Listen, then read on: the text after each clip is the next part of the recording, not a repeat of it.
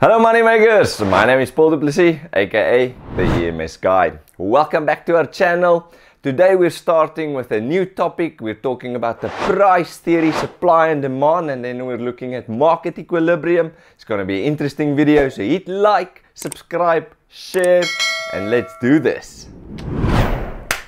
Righto, so as we're talking about this topic of price theory, we're going to touch on three subtopics, which is demand, supply, and market equilibrium. Now, this is all to do with how price is formed in a market.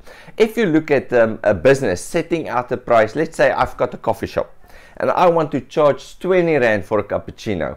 What will happen? I'll see my doors open and people will flock in, because that's not market related pricing. People will think, yo, that's a cheap price, so there will be a big demand. People will want to have more coffee, right? And I can control how much then I can sell, because I don't want to run out of stock.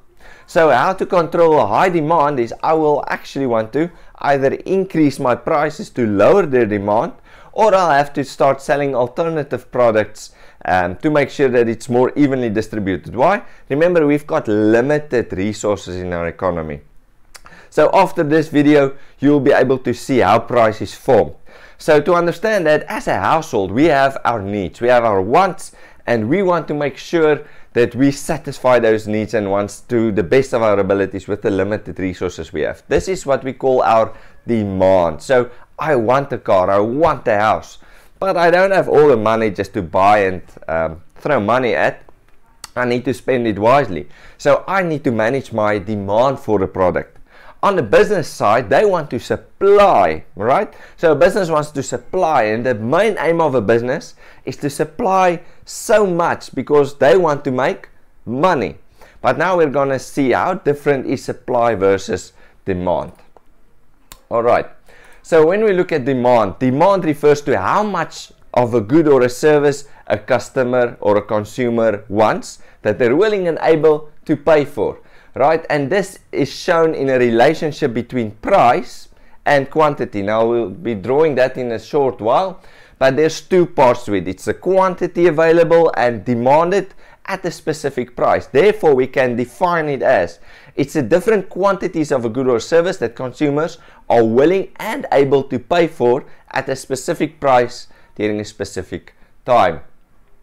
So there's a law that we need to know about demand. The law of demand says the demand for a product will increase, go up, if the price goes down. Think about this. If you go into a mall and you see prices reduced, lower prices, sales, you would run there. Why?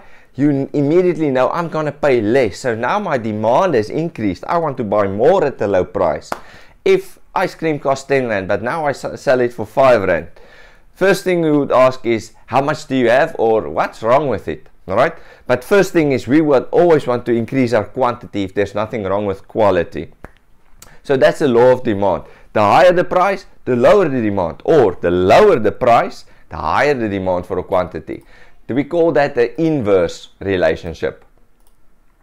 Now, there's certain factors that will influence this. This is, for example, the price of the product. We just discussed that. Second factor is the price of related goods. For example, if I sell bread, but someone else sells butter or jam and cheese, there's specific related products, and that can have a massive influence on whether my demand for butter will go up, whether I sell jam and cheese. Then another factor is the income. If the consumers have less income, that means they won't be able to buy as much as they want to. Also, their taste influences their decision. If it's this year, I feel like I love fig jam, then I'm not going to buy apricot jam. Then my demand for apricot jam will decrease. And the last one is the size of the household. If I've got a family of 4, my demand will be different than if I only live alone. So at the bottom you can see how a law of demand looks like, and the graph, remember, it's always on two axes. The y-axis is your vertical, that's always your price. The x-axis is your horizontal, and that's your quantity. And you can see as the higher the price, the lower the quantity. And that's the law of demand. All right. Now on the other hand, we have this is just a demand schedule to explain. Maybe I can quickly do this. The demand schedule says at the price of 15 Rand, I will demand 20 units. That's my need. But at 5 Rand, I want to buy 30 units. Alright, so you can see in this inverse relationship, at A, it's the price is at 15 Rand and 20 units. B is at 10 Rand and 25 units, and C is at 5 Rand and 30 units. There you can draw your line. That's quite easy. Now the next one is just an example for you to try and practice at home to see if you can draw this schedule, and we'll use one follow-up video to draw this quickly with you. Supply is the total opposite of demand. Supply is where a business says, how will I supply? How much will I supply? Why? My focus is on making money. So I want to supply more at a higher price because that's a higher profit. And the less money I make, the less I want to supply because it's not profitable.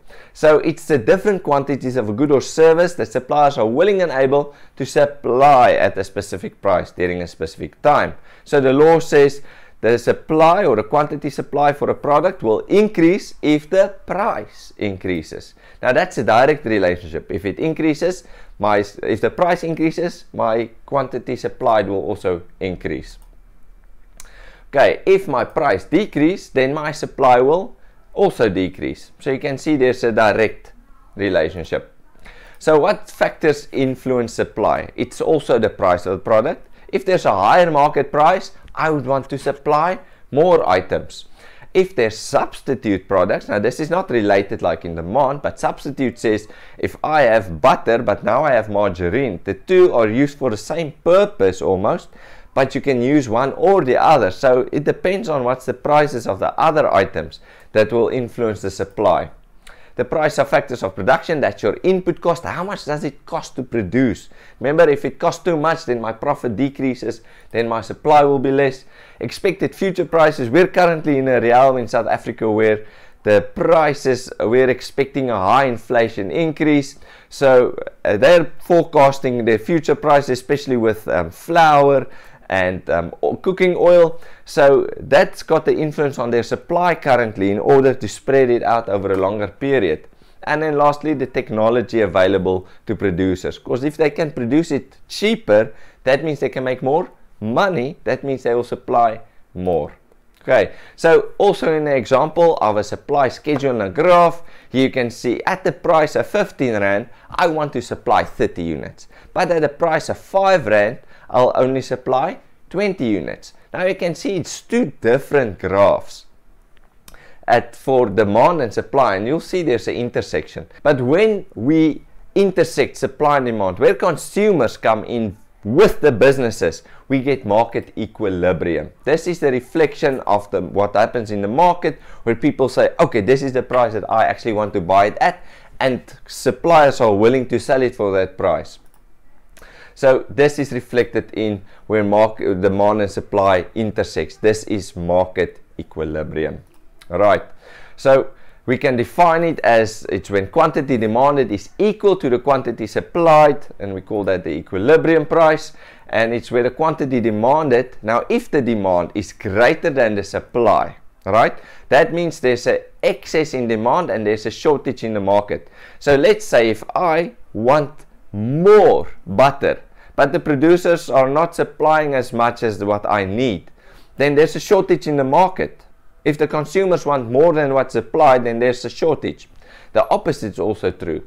If the quantity supplied is greater than the demand, then there's an excess supply, and that means there's a surplus in the market. So we need to be mindful of these things.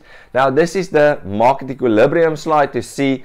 The yellow is the quantity supplied at 15 Rand, we'll have 30 units, whereas quantity demand is on the green. At 15 Rand, we'll have 20 units. We'll draw our two intersections or two line graphs, and where they intersect is what we call market equilibrium. So make sure you watch the practical video next to see how it is done. Let's shift our education.